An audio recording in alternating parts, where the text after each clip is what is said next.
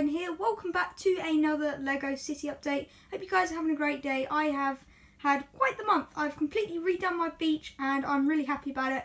I've got a lot of good response on the time lapse I did on it, so I probably will do a proper close-up, in-depth look at this beach. But of course it is city update time, so I'm going to show you everything in my city today.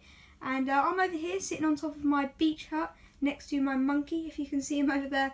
It's quite dark. However, I do have all my sig figs in this update. I'm pretty sure I missed them last time. So here they are. Obviously, you know who you are, but I do have A4 Man, Bricks for Chris, all them, basically. I've got a few more people at the back here, and yeah, so that's really cool. I've also got some pine trees up here.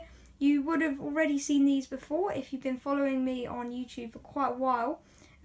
This is something I've had in pretty much all my different cities, because it's a great way to use up pieces. But over here, this is sort of my beach, and like I said, I did do a time lapse on this, so some of you may have already seen it.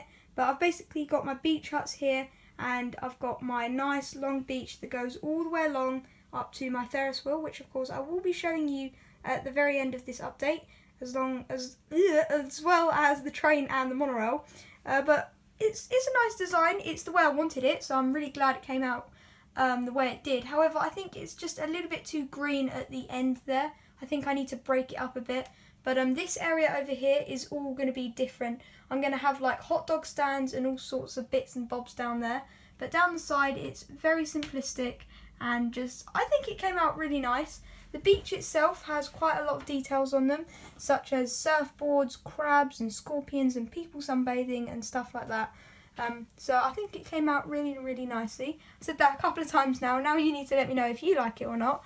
But around here, like I said, it is just a nice simple cliff on the edge to finish it off. I was going to originally build it over the power box to actually, you know, hide it. But then I realised if I ever wanted to change the batteries, that would be quite tricky to undo. So I might do that later on. But you will see that I do have one of my palm trees over here. I am hoping to build more of these very soon. But unfortunately I just don't have the pieces. I've got these bits, the leaves, but I just don't have the bush. So I'm going to buy some of those very shortly. I've got some nice coloured flowers over here. Let's see if I can focus this. There you go. And this is my skate park, which actually just came back from my local skate park. So if you want to see some scootering videos, do go ahead, check out my other channel. I've got a link down in the description below. And you can also check out my Instagram, because I do a ton of scootering videos on there as well. But I really love this skate park. It's sort of one of my dream skate parks. It's actually based off of my local, which is now destroyed because it got vandalised. But they are building a new one soon, so hopefully when they build that, I can build that one as well. But I've also got my tennis courts over here. I still haven't got any more tennis players, just because I'm finding it really hard to actually find any every time I buy something. But I've got my little chicken down there from my last haul. And of course I do have the crazy golf course over here. A lot of people said it's a great use of space, and I agree with that, obviously. That's why I built it. But I am wondering if maybe one day I should change this and just sort of have it as an attraction that keeps changing. So maybe I could put anything else really over there. So if you guys have any great suggestions, I'd love to swap that out with something new, and that would be really cool. But over here, this is the rest of the city, and a lot of you have already seen this. Nothing has changed up here for this update, but I have got some huge changes coming soon. So amongst my modulars over here, you can see I've got the Cafe Leo, and this is what should be changing in the next update. This is going to be 5 to 6 stories tall next time you see it, and that's if my haul comes.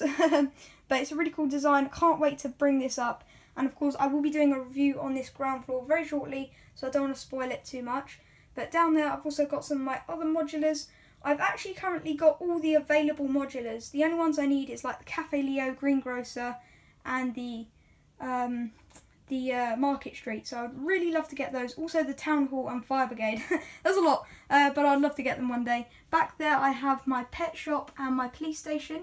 Now I've done a review on that police station, and also a lot of the custom mocks that I actually have in my city pretty much all have their own video. So if you want to check those out, that would be amazing.